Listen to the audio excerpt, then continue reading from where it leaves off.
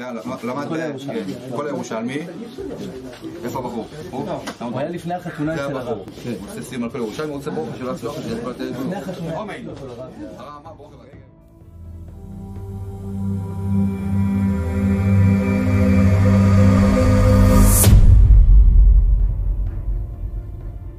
What is a Shemona Esrei prayer? And the whole point of Shemona Esrei is to pray for divine mercy and is to connect with this idea of Ein Od Movado. It's this total connection with the only thing in the universe, which is Hashem. With that, we use the Shemona Esrei prayer. We focus our mind, we focus our concentration, we focus all of our soul and our heart in this total unification and synchronization of all the essential parts of the human being. We're connecting that with the service of Hashem. The Shemona Esrei is the tool that the Jew does to do that and to connect with his needs or her needs. Rabbi Acha, in the name of Rabbi Yeshua ben Levi, said also the ones who established the wording of this prayer established it according to a specific order. If one recites it out of order, he has not fulfilled its obligation. This is what was enacted by Ezra and the men of the great assembly, who included prophets. Gemara reads, the first three blessings and the last three blessings are the praise of the omnipresent, the Holy One, and the middle 12 blessings are for the needs of the people. When he recites the last three blessings, you're going to be like a servant who received his allotment from his master and he begs to leave and go on his way after having some sort of gratitude. And the first three are talking about praise about the king, but that's going to be before he makes any requests. You're like a servant asking for your needs in the middle. The Gemara reads that grant us understanding, and once you have granted us understanding, then we can ask, accept our repentance, and once you have accepted our repentance, then we can ask, forgive us, and once you have forgiven us, then we can ask, say, redeem us from our enemies and our troubles, and once you have redeemed us, then we can ask and say, heal our sickness, and once you have healed our sickness, then we can ask, bless our years, and once you have blessed our years, then we can ask, gather us together, and once you have gathered us together,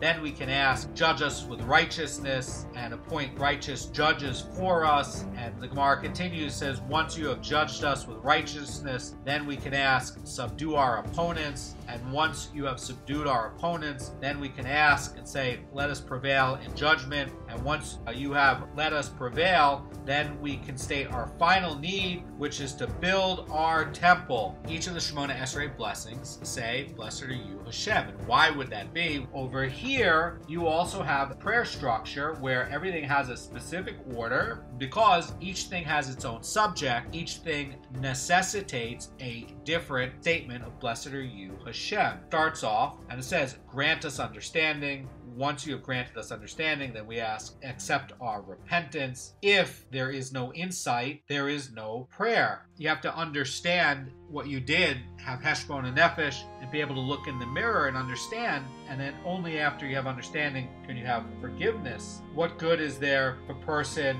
isn't going to repent and is going to continue to sin on a daily basis? Without forgiveness, all your daily troubles still weigh on you, and it's still a burden to you. That's why we're saying every day to redeem us, to take us out of our troubles. One of the key things about doing tshuva is that you are redeemed. That's an essential part of the creation, is that there is tshuva not only for Jewish people, but also for the non-Jews. In fact, in the story of Cain and Abel, Hashem himself points out that there is tshuva when Cain is bringing a bad quality offering. Hashem says, you can change yourself, you can fix your actions, you can adjust, you can be better. Implicit within the creation of the universe is redemption and forgiveness and tshuva and improving yourself and changing your actions. And that's why the redemption here is in there. And that's going to be before we're asking for health. What's the point if you have good health, but your enemies are pursuing you to destroy your mind and give you stress?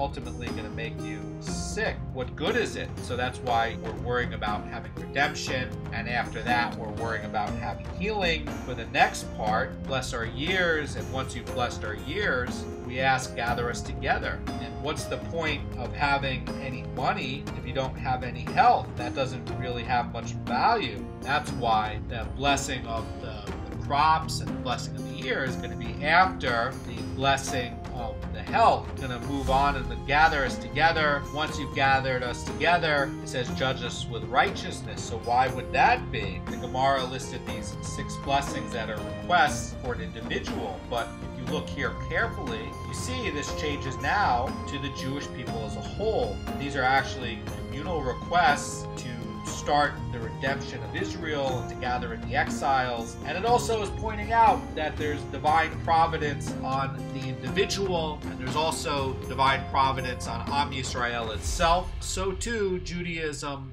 will give like a Brit Milah to the world and is going to change humanity itself to know Hashem and to elevate the state of consciousness to a higher level. And that's why we're praying now for the community and the redemption. After it's talking about judging us with righteousness. And why would it be talking about judging us with righteousness? The Jewish people being gathered together, they need leaders and judges. We're praying that once we're being gathered, that we're going to have the right kind of Torah leadership where we're going to be following halakha, and it's going to be like a Sanhedrin. And once you've judged us with righteousness, it talks about subduing our opponents and enemies. The judges have the power to subdue the opponents under halakha and under the law and under what the Torah says. Then it's talking about let us prevail in judgment. In other words, it's showing that you're going to have these righteous people who are going to witness the undoing of all of these evil people, and even worse, these Erev Rav people who actively try to undo the Torah and actively undo Judaism. These Erev Rav are always and have always been doing everything to hold back the mental state and spiritual state of the Jewish people. The restoring of the Davidic monarchy is going to be a big part of the rebuilding of the temple. Rabbi Yirmiyah said 120 elders, among whom were prophets, formulated this prayer, Shemona Esrei, in a specific order. The prayers that you have in your hands today came from these prophets and Ezra and men of the Great Assembly. This is something that is based in prophecy. The order is precisely calculated. In fact, even the number of letters in here is precisely calculated. The number of words is precisely calculated. And you have something that is part of an ancient tradition. And it's very important to stick to that ancient tradition. This is elucidated and illuminated with prophecy and prophets and Ruach HaKodesh. And what you have today is something that you should try to connect you to a Kodesh Baruch Hu, because this is how you can start to get your prayers to be answered. If you want your prayers to be answered, you have to say it where it's fluent in your mouth. The Gemara says, and why is the prayer composed of 18 blessings? The first 18 Tehillim corresponds to one's daily prayer, and they are followed by the verse that says, may Hashem answer you on the day of distress. And the verse's opening phrase, may Hashem answer you, does double duty. First, it reads as a reference to the preceding Tehillim, and it expresses the hope that Hashem will answer somebody's daily prayer. The verse is then read independently. It says, may Hashem answer you on the day of distress. The implication is that if one's daily prayer is not answered, one must undertake a day of distress. In other words, a fast day. Now, another way to look at that is to say, hey, wait a second, why did my prayer not get answered? And you have to do cheshbon nefesh, and you have to start to look at it. In other words, if it's so serious that your prayers are not getting answered, that the rabbis are saying, hey, you should actually be taking a fast day. And we know that fasting, charity, and prayer are very important for finding repentance. And this is a clue that somebody whose prayer is not going to be answered has to look at themselves in the mirror and look honestly and evaluate their sins and evaluate who they are and what they're doing and try to improve themselves. And that's why it's so important to learn Torah, because learning Torah, you can start to identify what is wrong with my actions, what's wrong with my thinking, what's wrong with the way I live my life, and you can start to try to make tshuva and improve yourself so that you will get your prayers answered. And this is a way, more limited things that you can get more daily prayers answered, and that tends to go toward people that are more holy, and more clean of sin. Rabbi Mana's teaching, like the Gemara's previous teaching, concerns a person who sees that his own prayer has not been answered. And that verse advises the person to beg his Torah teacher, whose prayer is going to be more potent, and to pray on his behalf. If your prayers are not answered, it's a clue that you have to look at yourself in the mirror and start trying to make yourself more holy, and you have to clean your thinking, and you have to clean your hashkafa, and you have to start to connect more to the Shulchan Aruch, and you have to start to learn more what is kosher behavior, what is not kosher behavior, what is going to be clean money, what is not clean money, because you are punished measure for your sins. When you're sinning, you're going to pay, and your prayers are not going to be answered because you're so far removed from the single source of holiness that it's like you're filthy with dirt. You don't have the merit to have your prayers answered. And so that's why you have to clean yourself up from sin. The only way to do that is to be honest with yourself, look in the mirror, and start learning Torah so you can know what is correct and what is not correct. Because only the Torah has the absolute method and system for what is correct behavior and what is not correct behavior, as elucidated by the Hachamim. Now, the Gemara is going to return to the matter of the 18 blessings and offers a second explanation on the significance of the number 18. And Rabbi Sigmund says the 18 blessings correspond to the 18 vertebrae in the spine. For at the time a person stands in praise, he must bow. And the Gemara says, what is the reason? For the verse states, all my bones shall exclaim, Hashem, who is like you? And the reason why we're bowing is because when we are praying, when the Jew is praying with his body, and the Jew is praying with his soul, and the Jew is praying with total concentration, and his mind is aware of the prayer. And when the Jew is praying, they're directing their heart to the Holy of Holies in Jerusalem, where all of the blessing enters into the universe. We were created in the mud, and we're created out of clay, and Hashem blew the soul into us. And when we're connecting back to Hashem,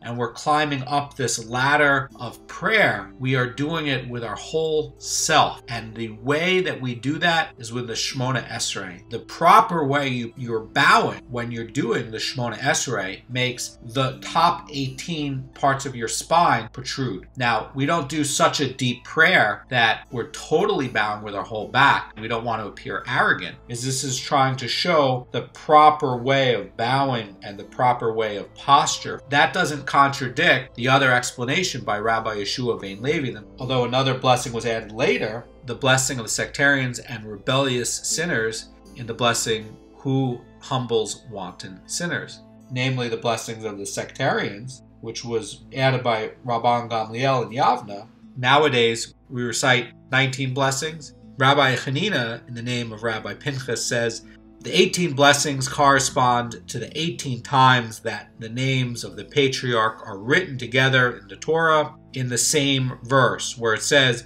Abraham, Isaac, and Jacob. And the obligation, according to this, is to pray 3 times a day, and that 3 daily times is going to be instituted by the patriarchs. And when formalizing the text of the daily prayer, the rabbis set the number of blessings to correspond to the number of verses that contain the names of all 3 patriarchs together. You're praying and that you're trying to refine yourself so that you can go in the way of Abraham, Isaac, and Jacob, because the tree of life is really going to be the path of Abraham, Isaac, and Jacob. The way to get to Shemayim, and the way to connect to a Kodesh Baruch Hu, and the way to have a better life in this world is to go in the way of Abraham, Isaac, and Jacob. And that is why the 18 blessings in the Shemona Esrei was composed by Ezra and the men of the Great Assembly. When we talk about Abraham, Isaac, and Jacob, we're talking about a continuous line of transmission that goes from Abraham, Isaac, and Jacob, and it goes to Moses, our teacher, and it goes to all of the successors in a continuous line. And the Gedolim that we have today are that line. The Gedolim that we have today, the Torah that we have from the great holy Gedolim that we have today, this is the Torah that was given from Har Sinai, all of the oral law, following the Shulchan Aruch. This is the path that leads you to a better life in this world. It is guaranteed by the Torah. The Torah guarantees it, that if you follow the sages of your day and you follow the Torah, that you're going to have a better existence. The last three blessings are, we're praying for the temple service, we're praying for Thanksgiving, and we're praying for peace. The last three prayers, you have the temple service, which is going to be the worldwide recognition of the knowledge of Hashem. That means all of the world and all of the Jews are going to be seeing the divine providence in this world where Hashem is actively running the world, just like Judaism has been speaking about. But that experience will be so clear that it will be like when Adam and Eve were in the garden, and humanity will experience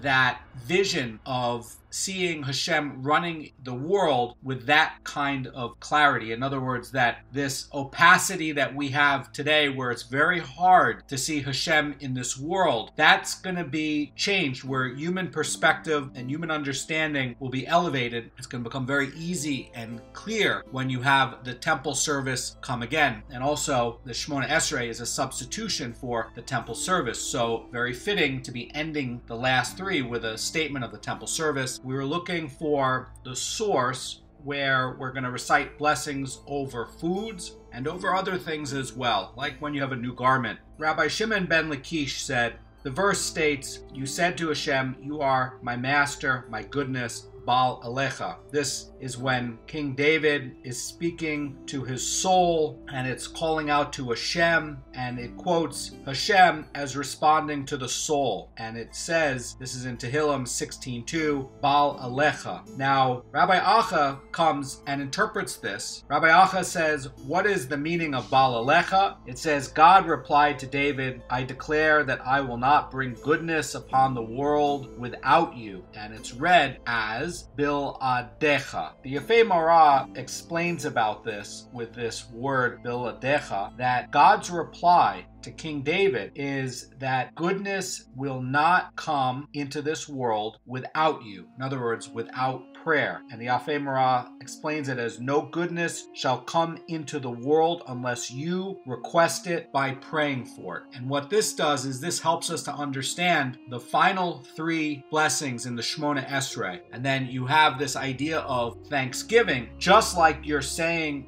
brachas on the things that you get, because you're manifesting them into reality through prayer, that you're giving thanksgiving in the Amidah. Now, you have a part in the Amidah where you have your personal requests. You're supposed to be requesting things that you need, and then you're having thanksgiving because you've brought things into reality, as this verse is talking about, and as the Yafei Marah is explaining. And then later on, when you're going to go use that object that you've effectively brought into the world through prayer, that you're going to say a bracha on it. The Shemona Esrei ends with the blessing of peace, because when you have that kind of vision where you can see the divine providence very clearly in your life, and it's so clear that you can see the heavens working in your life with a God who is actively creating, and where you are at the spiritual level where you've cleaned yourself up from sin and you've made yourself holy, and you are praying to bring things down into this world, and then you have the recognition that this thing that you are about to use was brought into the world through this manifestation through prayer, and then you're going to go and you're going to bless each thing. That's a statement of thanksgiving, and you're going to be living in a life of peace. And this is the life that Hashem intended for every human being at the point of creation in the Garden of Eden. And I want to point out one other point, that in the brachas, when you're blessing fruit and you're blessing bread, this is in the present tense, not in the past tense. It means that we have a God who is continuously creating. Judaism has a God who is actively creating. creating. So very important to realize that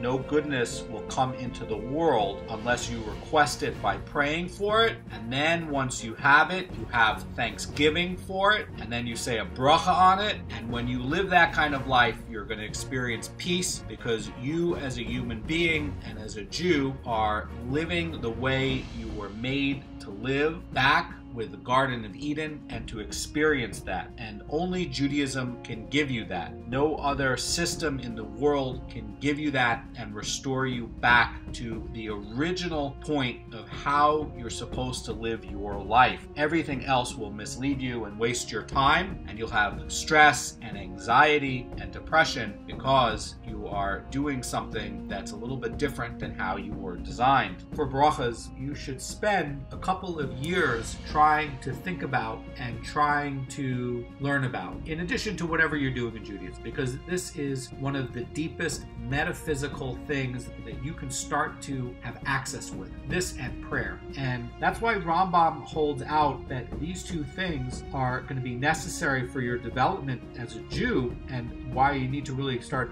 focusing on concentrating on it, because you're starting to interact with the world in a different way and bring things into reality and existence, and interact with things in a spiritual way, and it changes who you are, and you're going to be a happier person because you're going to have a closer relationship with a Kodesh Baruch Hu, and you're going to be closer to the source of creation, and you're going to experience divine providence and feel it in your life. Ultimately, that is going to give you a more meaningful existence than anything else that you can do. Have a great day.